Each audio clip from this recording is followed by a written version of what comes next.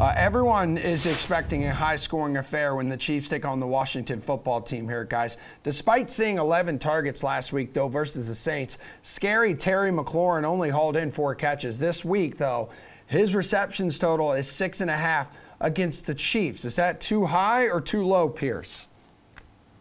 It's too low, I suppose. This one's really scary. I know people want to attack this game, and McLaurin is going to seem like the option here, but really it's the Chiefs giving up a lot of yards and not necessarily giving up a lot of receptions. They're forcing incomplete passes, and we've seen McLaurin have quite a few incomplete passes because, A, he's got good cornerbacks typically guarding him, which won't be the case, so that's a benefit to him, but he's still going to have a bad quarterback throwing him the ball, and you need that 11-12 volume. I think he's going to get there, but the initial reaction is that, oh, this is easy. But that's more of a yards thing with Kansas City. But ultimately, he'll get over this.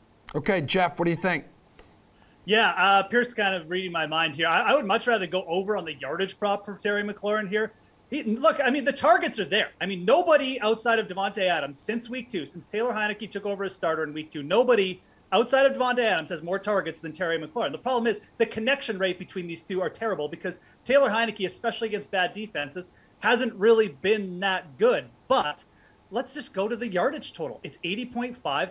McLaurin can hit this on 4 catches. It's a terrible secondary. They're giving up the 3rd worst yards per attempt against in Kansas City. So I would say, I don't really want to go under on any McLaurin props, but go to the yardage. That's the one I think you want to go over on this week.